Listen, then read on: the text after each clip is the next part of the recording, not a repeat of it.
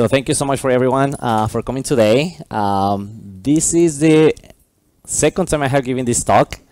The first time I gave it in Spanish, and it wasn't as complex as this one today. So I'm gonna have multiple demos and stuff like that. So hopefully you guys like it. So who am I? I'm that guy right there. I look better in Photoshop than in real life. I go by Pato. Pato means duck in Spanish, so like the animal, like quack quack. So I'm that guy. I work for PayPal as a staff developer advocate.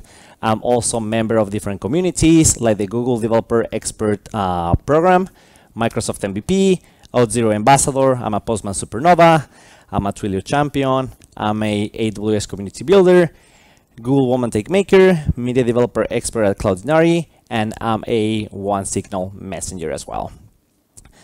In the bottom, you can see my Twitter handle. Feel free to, well, you cannot really see it. I think I'm blocking it, but it's somewhere in there. It's DevPato. Feel free to ask any questions on Twitter.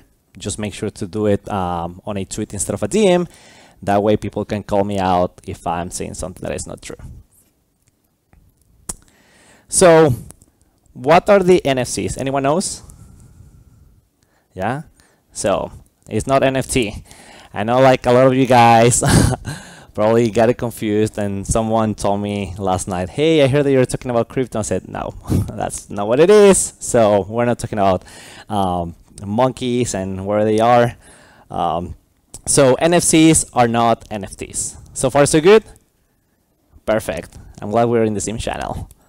So what are NFCs? NFCs come from the acronym Near Field Communication. As the name says, basically it's a short range power that gets transmitted between two devices. You can commonly find NFCs using these icons. That's essentially how they look like in stores and in other places and in your credit card and things like that. And I will show you some examples on how you can find them in the real life. So this is a NFC sticker. I actually have like 50 of them to give away for free for you guys to play. They're super cheap. They're like 30 cents each. So now I'm bankrupt because of that. You can find them in like keychains, even rings. If you want to track your spouse, that's the way to do it. And well, you can even use a NFC cashless credit card, for example, to make a payment. So some of the advantages, hold on. I think I messed up on that. Some of the usages of the NFCs are buying tickets, right? You can do employee check-in and check-out. So you can use the NFC, and then the employee can come into the building and then tap their phone, and then you can register what time they're coming in and coming out.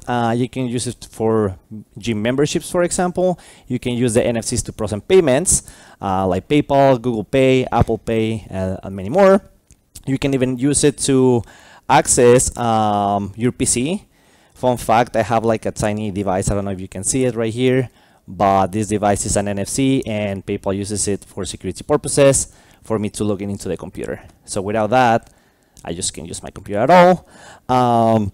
You can even use it to pay for the transit. I live in New York City, and in New York City, I just use my phone to pay for the ride of the metro. You can use it in museum, menus, which I think is one of my favorite ones, and I'm going to explain you the why. And for marketing purposes, games, and you can even use them for inventories instead of a warehouse. So as you can see, this is the security key that we essentially use at PayPal. It's very similar to that one. If you have a new passport, I don't know, who's from Lithuania? Okay, do you guys use the new passport with the NFC and stuff like that? Okay, so that's essentially what you have in your passport. You have an NFC. Right here, you're looking at a museum picture, and you can put an NFC in the back, and then someone can tap their phone and they can pull that information from the picture. Once again, you can do the employee check-in and check-out, and you can use it for menus in a restaurant. The reason why I really like NFCs for the restaurant industry is because I hate going to a restaurant that doesn't really have a light, and I'm not able to open the menu because I don't have a light and the QR code just doesn't read.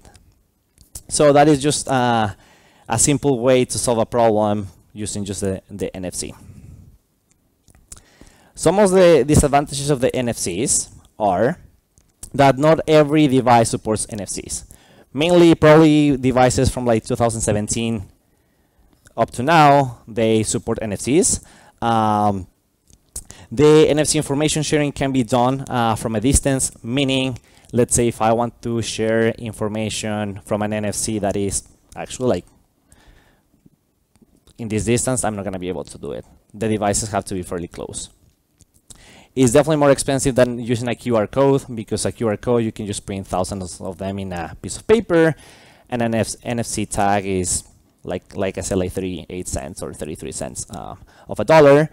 Not all the browsers support the Web NFC API. Currently, the only browser that supports the Web NFC API is Google Chrome. And no, because you have Google Chrome installed on your iPhone, that means that you're going to be able to use it. I don't know if you know, but Google Chrome on your iPhone device is actually not Google Chrome. It's Safari. It's basically a mask. It's a theme. And I'm not just talking about Google Chrome. I'm talking about Firefox, Opera. Every single browser installed on your iPhone is Safari in the background. The Web NFC API is available only on Android devices. But that doesn't stop us for playing with NFCs even if you have an iPhone. So who has an iPhone here? Okay, so the majority of the people have Android, so awesome. But I want you guys to still play with the NFC even if you have an iPhone, and I'm gonna show you how to do so.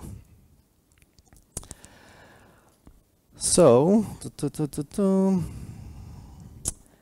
I'm gonna unplug my phone.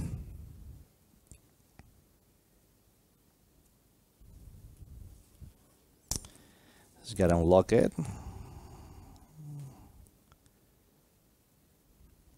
Of course, I don't know my password.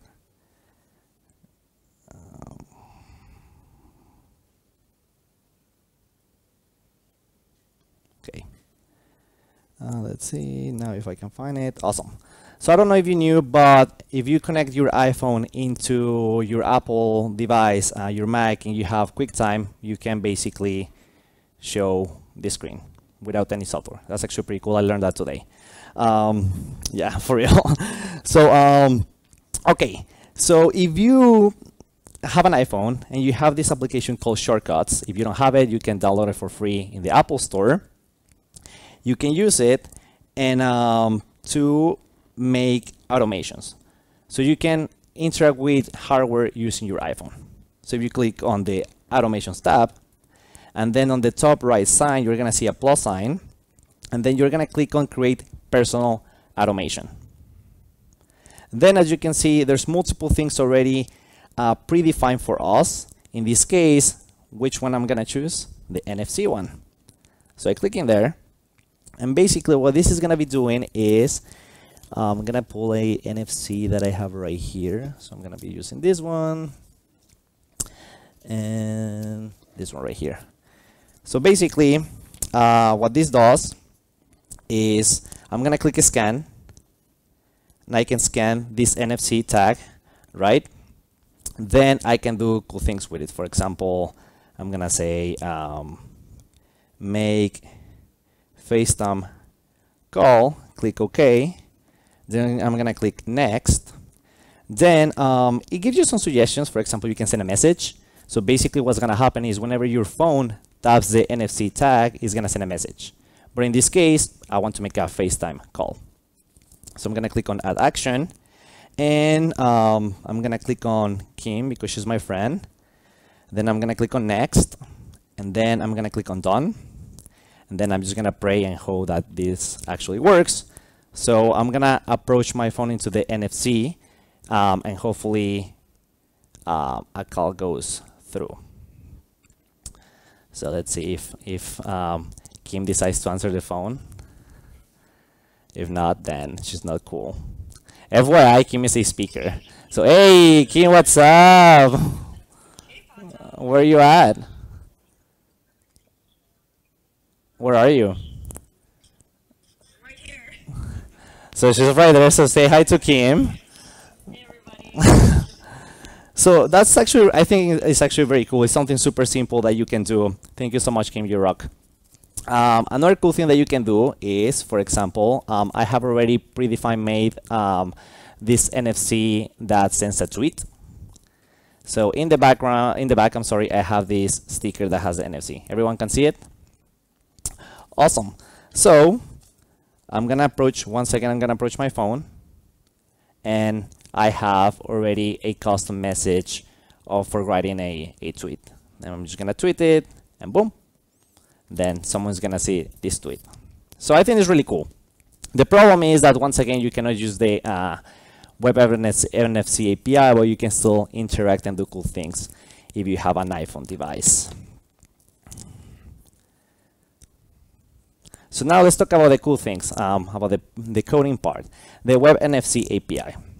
So this guy right here, his name is Kenneth. Anyone knows him? No, he works for Intel. He's a principal architect or something like that. And basically this guy is so smart, and thanks to him I have a job, pretty much. He is one of the co-inventors of progressive web applications. Anyone knows what a PWA is? Okay, so thanks to that guy. And he also is one of the lead maintainers of the NFC project. So this guy is just like a genius. I wish I was as smart as him. So he's a pretty nice guy too. So make sure to follow him and say thanks. So the Web NFC API allows you to interact with NFC tags using the browser, right? So in this case, you have the NFC tag, you have your device, and the cool thing about the NFC tags is that they don't require a battery. So it's not like you need to put them to charge or something like that. The way they work is your phone is gonna send power to the NFC, and they're gonna basically be active. Does that make sense? Okay, awesome. So as you can see in this image, the phone is sending the power to the NFC, and then I can interact with the NFC tag by reading or writing content or data into the NFC. The stickers that I have in all these cards, I don't even know where they are, they have memory of 514 kilobytes. That's actually a lot. That's like multiple pages from Word. So if you like typing things, like that's like, I think like 10 pages from Word. So it's a lot of data. So the main methods of the Web NFC API, there's 3 of them: scan, read, and write. The scan one, basically what it does is you need to do an instance of the object of the NDEF reader, right, and start interacting with the scan method. The scan method is basically gonna enable the Web NFC API in your device to detect an NFC tag. Keep in mind that whenever you do this, the battery consumption in your phone is gonna increase. So just keep that in mind. And whenever I have the scan method, that is actually a promise, I can start reading things, or I can even catch errors. For example, let's pretend that the NFC tag is damaged, then I'm not gonna be able to read the data. But if it's good, then I can read the data that is inside of the NFC. So for the promise to be resolved, you need 3 things. First of all, the user needs to allow the phone to read an NFC tag. Basically, you're gonna get a prompt on your website, and it's gonna say, "Hey, allow the interaction between the NFCs and your phone," the same way that you get a prompt to receive push notifications. It's essentially the same. The user's phone needs to, of course, support the NFCs, and the user needs to have the website enabled with that. So the read one, the read method, this method is very interesting because this is where you're gonna define how you're gonna read your data. An NFC tag supports multiple types of record types. For example, JSON objects, you can even store images, URL, text, and I think that's it, like JSON, media, URLs, and text. Yeah, those are the four. And basically, you can have more than one data type in your NFC. Like, don't think that just because you already just set text into your NFC, that's about it in it. You can have an image, you can have a text, you can have a URL, and you can have JSON data in it. You can have the four things.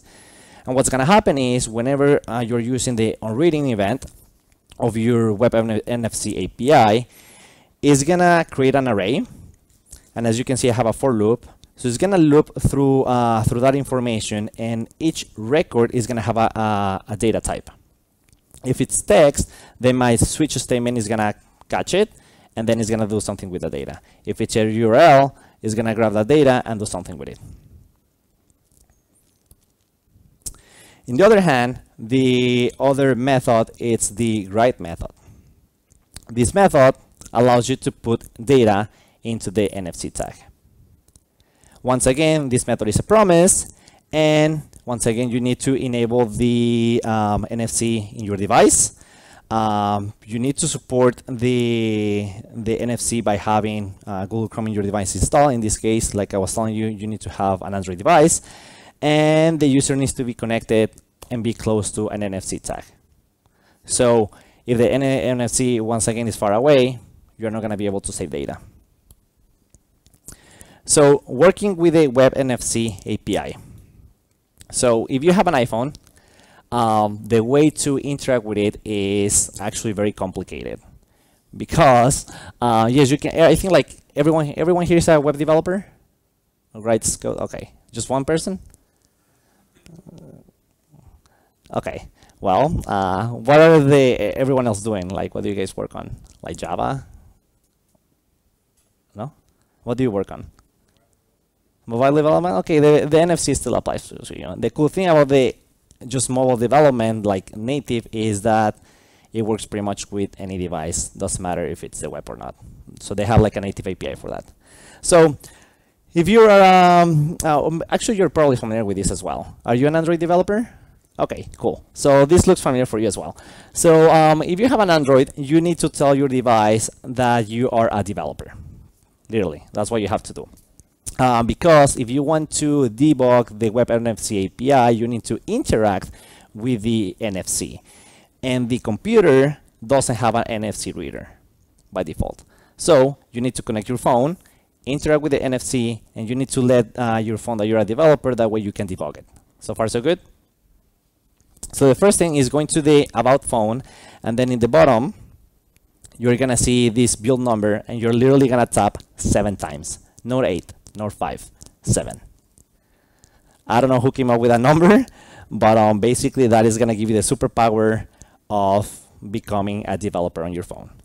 From there, you go to developer options and click on USB debugging, and then it's going to open this page, and you're going to ensure that you have the developer options enabled, and then you're going to enable USB debugging. That way you can connect your phone and you can start interacting with the Web NFC API and do magic with it. So now let's use a demo. Who wants to be a volunteer? A male. Anyone wants to come to stage? Okay, yeah, come. So I'm building some like sample demos for you to see things that you can do with a Web NFC API or just with NFCs overall. For you to be creative, I think the NFCs are like toys, so I think they're pretty fun. So what is your name? Ernest? Ernest. Okay, perfect. Where are you from? Nice, Vilnius? Yeah. Okay, cool stuff. So thanks to our volunteers today, we are gonna put some tags on you. Something else? So put this in your hand. Hold on, I actually did it backwards. Let's see.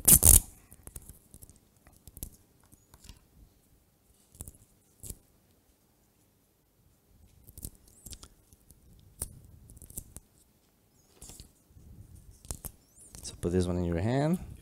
Just like put it like that, and then we're gonna put one in your head, one in your arm, and one in your leg. Is that cool with you? It doesn't hurt, I promise. If it hurts, then you can call insurance and then just tell them that you got hurt by a developer, but for a good cause, for science. Yeah. Okay, cool. So one for your arm. Oops. This is way too complicated. Okay, put this one in your arm. Just put it wherever. And then we're gonna forget about the head and the leg, and we're just gonna put one in your head. Is that cool? Sure. Awesome.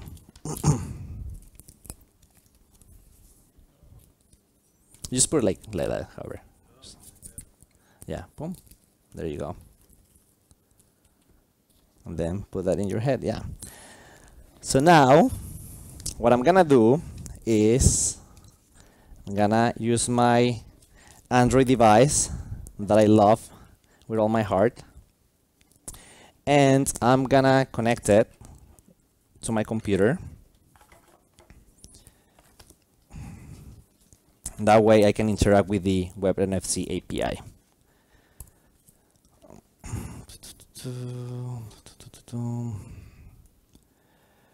Okay, perfect. So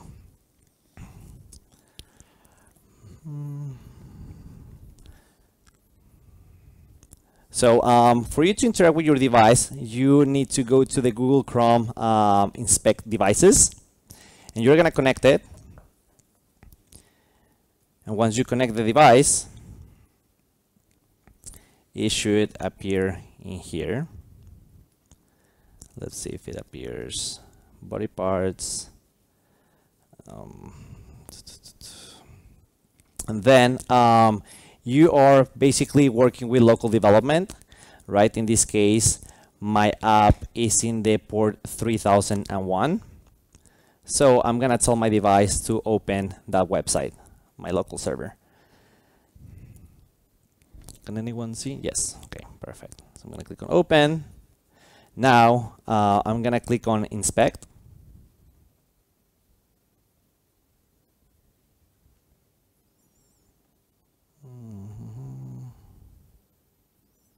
Let's see, I don't know why it's not showing right now. Okay, there you go. So, perfect. So as you can see, I have this beautiful website, right? Basically, what I'm gonna be doing is I can write data to the tag. And in this case, I'm just gonna put leg.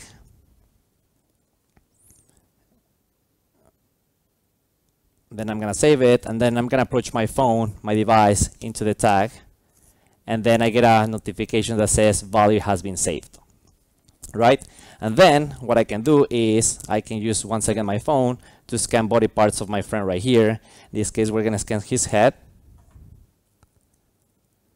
and then I get that information.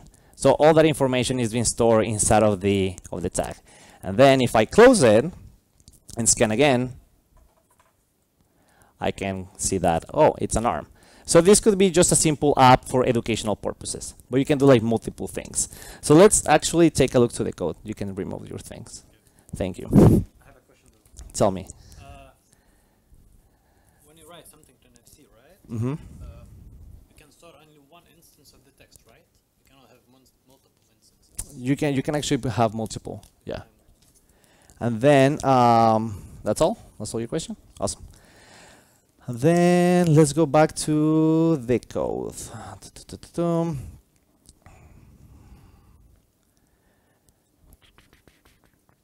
So the magic actually happens in the scan, right? When I have the scan method, remember I'm enabling your phone to read the tag, right? But as you can see, I'm using the abort controller. The reason why I'm using this API is to tell the phone, hey, I have found an NFC, stop the scanning, that way I'm saving battery. If you don't do this, then your phone is gonna be constantly scanning for NFCs, until of course you close the website, or you close the application, in this case if you're a native developer. But the API is gonna be different of course on the native development, but essentially they do the same. So once again, I read the tag, everything is good, then I abort it, and then we are done scanning NFCs. The other cool thing about this is the write. So in this one right here, I'm specifying the media type and the record type. In this case, is going to be MIME, and I'm storing a JSON record. In this case, I try to simplify this application, and I'm storing only one JSON object, which is going to be the name. And then I have a function that looks at my can data, finds the body part, and pulls the information. But you can actually store this whole thing in it, or this whole array. That's up to you. Why? Once again, because your NFC is going to support 414 kilobytes of data, and this is obviously way less than that. So, who wants to see another example? Let's see another one. Okay, cool. So I'm gonna connect another thing right here. The problem with this, like as you can see, the problem with this project, which is a very cool one, is that you need a lot of hardware. So the only thing that I'm gonna be doing with this is I'm gonna connect this camera for everyone to see what I'm doing in a closer way. I'm gonna go to this project right here, and I'm gonna run. How are we doing on time? Are we doing good? Okay, perfect. Okay, I'm gonna click on yes. So I'm starting this project. Okay, so it's running in the port 302, which means I need to go here and enable that port, right? So I can use it with my device. 302, 302, done. Okay, now I'm gonna, where is it? Okay. Okay, now I'm gonna click open. Okay. Okay, the project has been open here. Now we're gonna go to QuickTime really quick, and I'm gonna do Logitech Pro. Okay, you can see yourself. Cool. Now I have this card right here. This is a card that has an NFC. These ones are a little bit more expensive. I don't know how much exactly they are, but I have a few of them to give away. So just come by and grab one. And like I said, I'm broke already, so might as well just go all the way in. So the cool thing that about the NFC is that you can use them for different representations, right? In this case, I have this card, and I'm gonna pretend that that is maybe an item that I want to buy, right? Maybe you want to put a sticker in your store. Maybe you have a clothing line, and I'm gonna put money in it, and or set a price depending on how the purpose that you want to do. And I'm gonna set the price to this, and then I'm gonna use my application to make a payment transaction. So I need to in here do port 02.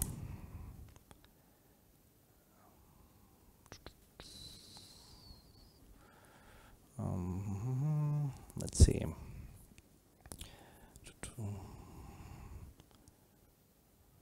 There you go. So I'm gonna be doing that, and then okay. I just want to make sure that everyone can see, especially the people who are online. So just bear with me for a second. Okay. Now I unlock my phone. Okay, perfect. Everybody can see now? Awesome. Cool. So I'm gonna put this card right here for a second on my computer or somewhere in here, so it doesn't fall. There you go. You see it's falling. So what I'm gonna be doing is I'm gonna set a price, right? As you can see, all I have right here is just a an input text that only accepts numbers. So I'm gonna set the price to I don't know, 856. Then I'm gonna click on save. Once again, I'm gonna approach the tag, and I got the notification saying that the value has been saved. I'm gonna click OK. Now what I want to do is actually make a payment transaction. So I'm gonna click scan. Now it's like currently scanning, as you can see. Approach the phone. Now I grab the price of $8.56. Now I can make the payment processing with PayPal or Google Pay, Apple Pay, or whoever you want to use. So it's very simple. It's a very simple API, but very powerful because you can do so many things with it. So like I said, I was showing you all these demos for you to be creative. I want you to play with this toy. That's the way I see it. And maybe you can come up with a startup or like a business idea. So one of my friends, he started doing a business idea where security guards in Mexico, they need to go around a school and they need to do checkups, right? They need to go to the level 1, to level 2, to level 3, but there's not really a way for them to prove that they have been there at the time that they should be. So this guy came up with the idea of putting NFC tags in certain areas of a college. So now the security guard goes with their phone, taps the NFC, and then the dashboard with the data gets updated, and then you can see if the guard is actually doing the rounds when they should. Super simple idea, but it works. Now the difference between the code that we were looking at before for the previous app and this one is that the previous app is storing a JSON. This one is just storing a text. That is just the difference, but the code is doing essentially the same. And right here in this code right here, I'm not using the abort controller. So I'm constantly scanning all the time. So just keep that in mind. And you can clone this repo if you want. I will give you the link at the end. So now let's go back to the presentation.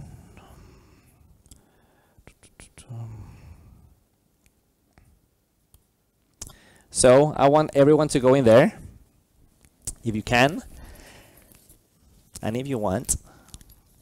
And basically, I have this social master NFC, and I'm gonna give it away. This one is like $20. This is like hell expensive. Basically, this is a business card, but allows you to save your information, like your Twitter, your TikTok, Facebook, and so on, in an NFC.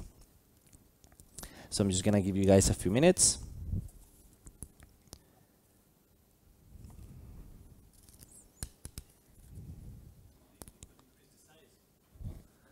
Okay, I'm sorry. Is that better? Did I make it bigger?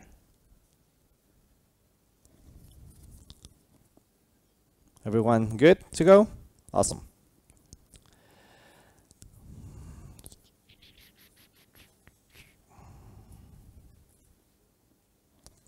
Okay, so we got 15 people. Anyone else? It's not working? Okay. You need to scan the...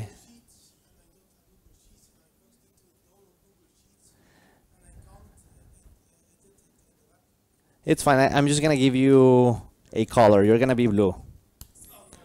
So you're going to be red. And then...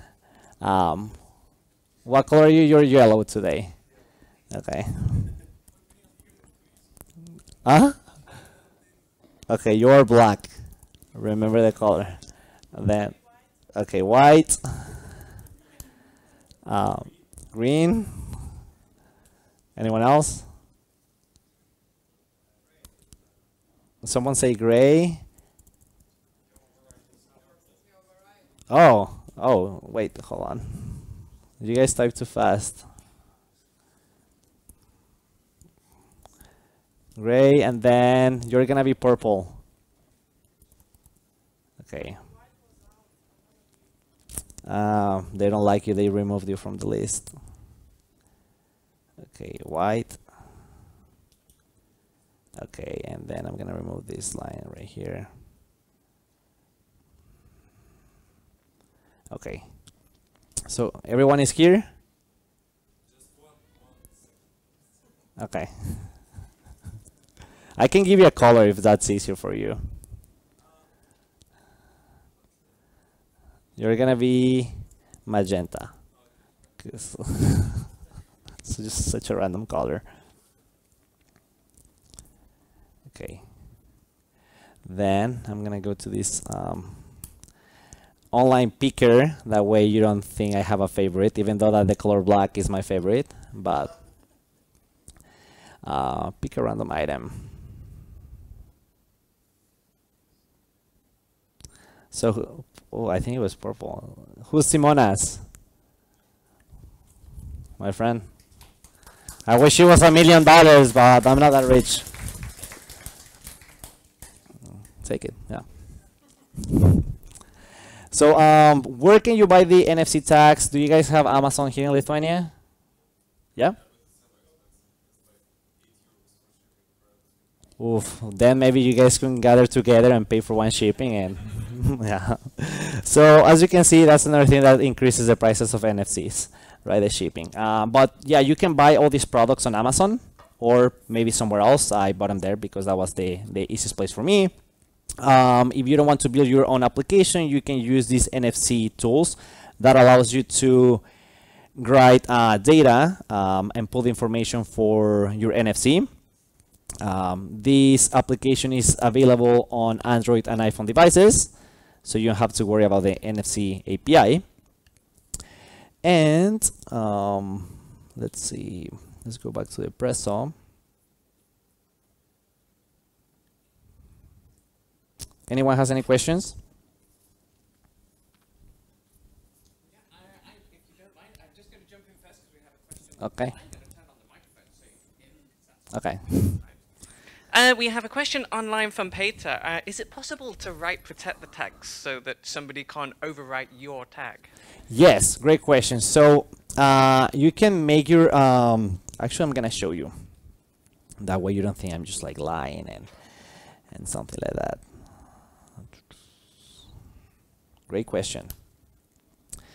So this website basically contains all the docs about the NFC API, and you can make your read-only. Let's see, I think they have it like that. Yes, so you can make your NFC tag read-only, or you can lock it and only set one device, one data, and not make it rewritable or erasable or something like that. Okay, awesome. Thank you. So we had more hands in the room. So. I had exactly the same question. Okay, you see. Okay, somebody at the back. Here's a daily exercise. Hi. Could you tell more about NFC standards? Is there one standard that all phones support, or there is different ones that we should be aware? That is actually a problem with the NFCs. There's not a set standard. That is a problem that some devices are having whenever they are transferring data, but they're working on standardizing that. Okay. Do we have any other questions in the room? We do. So once it made the read-only, can I still override it myself if I made it read-only? No. So I can make it's like a tattoo. Once. It's there forever. Okay, one more question at the front. Let's say thanks to, or if I can the word, I can use it, the COVID pandemic here in Europe, let's say QR codes were really first time becoming popular. The technology QR codes exist for years, and just thanks to the COVID pandemic, it became kind of popular by the bigger public, so not only the geeks. The question is, will NFC replace QR, and will it be fast and soon? Was your question like how the adoption will be for the public and not developers? Yeah, just will it replace by so all phones, and well, by example, the menu, what all the places doing right now with QR codes since the pandemic, will it be replaced with NFC in a very short time, and also all users, just consumers, will be using it, by example, at museum, at restaurants, at bars, yeah. So that's a very good question. Something that really caught my attention last year, actually here in Vilnius, is that how popular is the cashless payment option. Like, I have never seen a country that uses NFCs as much as Lithuania. Like, it's super interesting. Yeah, it was super cool. The problem is, I don't think it's gonna be a point where NFCs replace QR codes. At least, I'm just gonna give you one reason why: the distance limitation. Right? Why? Because a QR code, you can be in the background, in the back of the room. You can look at the QR code and pull data or whatever. And then for the NFC, you need to be close. So yes, more people are adopting it. That's why there's applications like this one right here that are for non-developers, and they can interact with the NFCs. But do I think they're going to replace the QR codes? I don't think so. Thank you. Okay, and we have enough time for a couple more questions. So. I just wanted to mention that only Google Chrome supports that at the moment. Is it by choice that Apple decided not to implement API or Firefox and stuff like that, or is it in the works? So the problem with Apple is that they are always behind with the web standards. That's the reality. Like, that's what it is. I don't know if you know, but if you go into a website, I'm just going to give you another example. If you go into a website and you want to receive push notifications on your iPhone and you don't have the iOS version 15.0 or above, you don't get push notifications. Which is funny is that if you have a Mac, you do get them. But you don't get them on your phone unless you have a latest iOS. Why? Is because they're very behind with the web standards. That's the reality.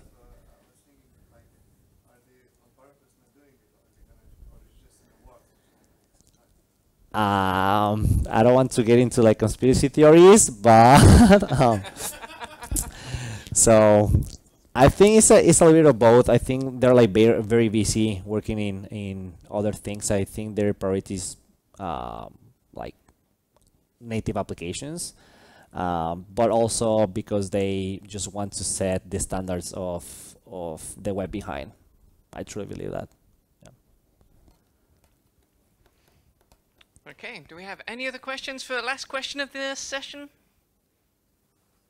Block the like out so I see no lights, no hands, in which case I would like to say thank you very much. That was an awesome session Thank with you. lots to do.